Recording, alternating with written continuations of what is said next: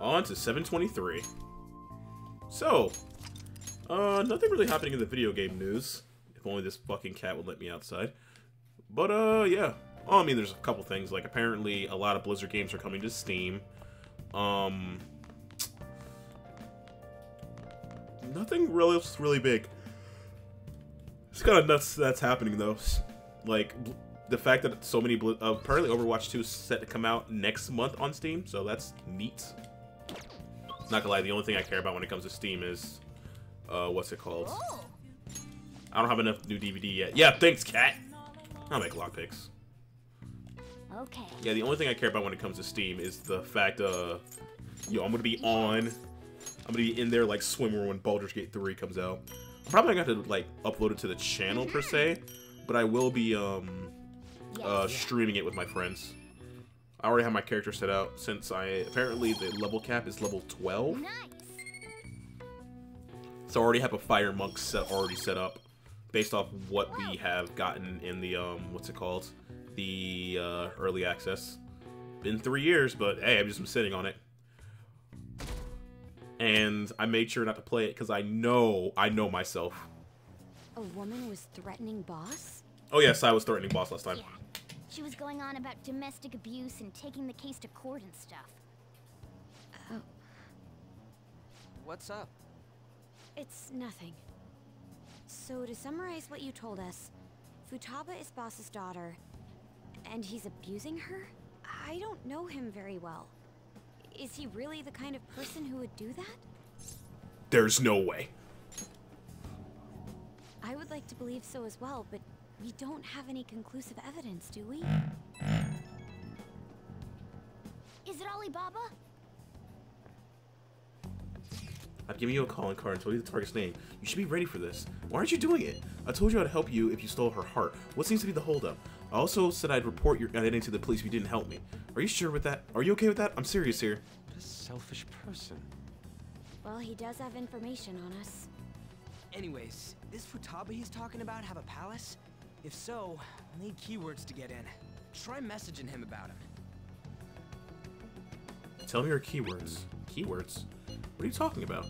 Are you just saying random stuff to dodge the issue? What are we supposed to do about this? We'd be able to figure out Alibaba's identity if we could just meet with him.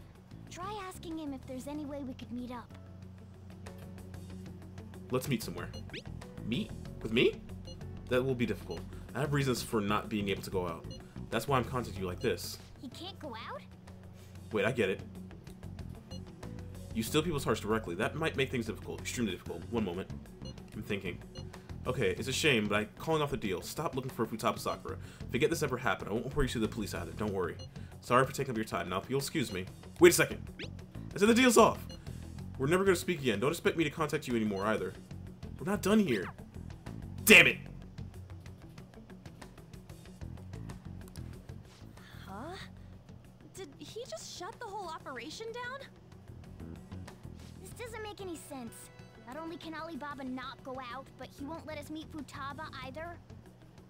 Well, it's none of our business now. We can't contact him anymore. But what do we do about Medjed?